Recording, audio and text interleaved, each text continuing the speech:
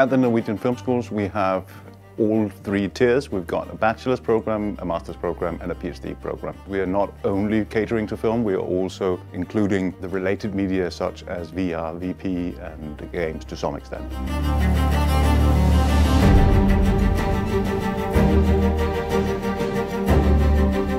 My name is Troels Linde. I'm a professor at the Norwegian Film School. As a film school, we have a tradition and it's to have a very thin membrane between education and industry. The current workshop that we're doing right now is a good example of how we can work in conjunction with industry, because we're educating not only the future generation but also the current generation. And I think to make those connections is good not only for us but also for the students. Working with virtual production is a technical field and it's a state-of-the-art kind of environment. So for that you obviously need state-of-the-art equipment. Otherwise you're not really learning the trade as it is.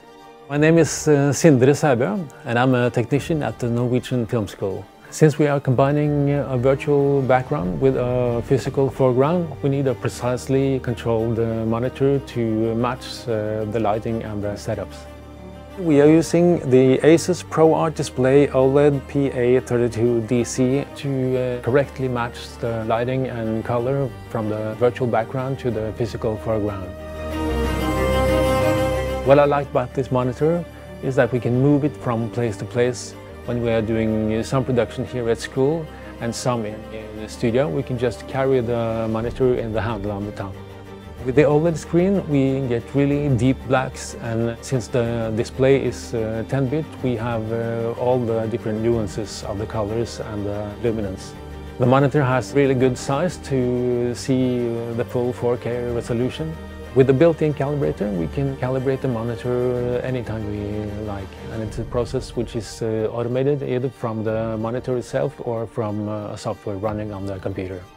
This workshop is very practical. It starts out with a general introduction to the concept, but from that point forward, the students are basically working with virtual production.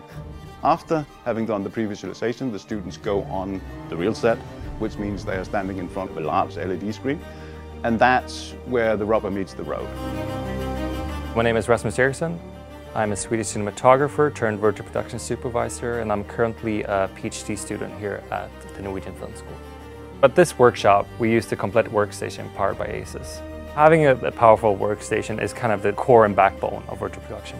Having accurate reflections and giving accurate light to our virtual environments is something that's key to selling the illusion.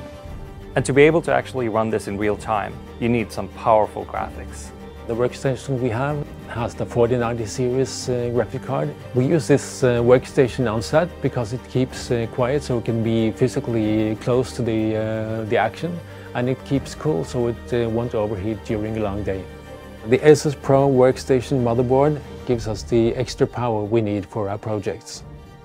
So a misconception that people might have is with virtual production, it's only 3D environments. But quite often, it's actually something that you capture in real life. For example, we're working with Gaussian splatting, which is a new kind of photogrammetry that's super computer heavy. And this computer is really the tool for it.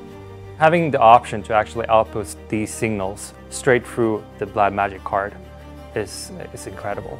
The Blackmagic Decklink Pro 8K card has 4 extra SDI outputs, which makes it possible to drive several high-resolution displays at once. This is useful so the different crew members can watch different views from the same scene. Working with the ASUS ProArt team has been lovely because they've given us access to state-of-the-art equipment that we normally wouldn't have available, so I very much look forward to working with them again.